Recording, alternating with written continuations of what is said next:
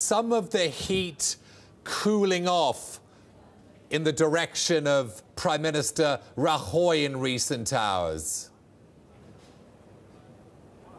That's right, Mark. The tone is, this morning, a lot of pressure of Rajoy after that double whammy. The vote did happen, a lot of violence, so he really wanted to contain this, and it became a global story. However, we've had developments over the past hour that really changed things a lot. The EU putting out this communique saying, well, violence is never the right answer. We trust that Rajoy will find a peaceful solution to this. Again, the French government, a key ally to Spain, saying, again, we trust that Rajoy will manage to find an agreement, a peaceful solution to this. So a lot of heat coming off on Rajoy. He was under a lot of pressure this morning. We're getting a sense that a lot has cooled, and he's meeting his rivals right now in Moncloa, back in Madrid, again, to get a sense of whether they can kind of establish a common front when it comes to Catalonia. Maria, what is the Catalan president telling Catalonians today?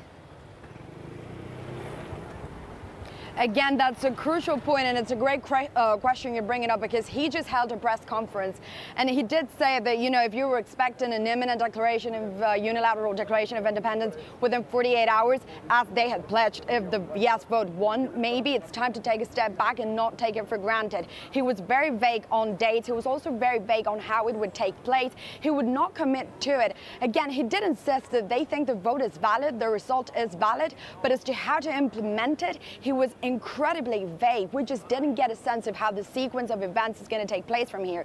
So again, also crucial point, they were very disappointed by the fact that the European Union said, well, we're treating this again as an internal affair within Spain, because they hoped to get an intervention from the European Union, and they didn't get that.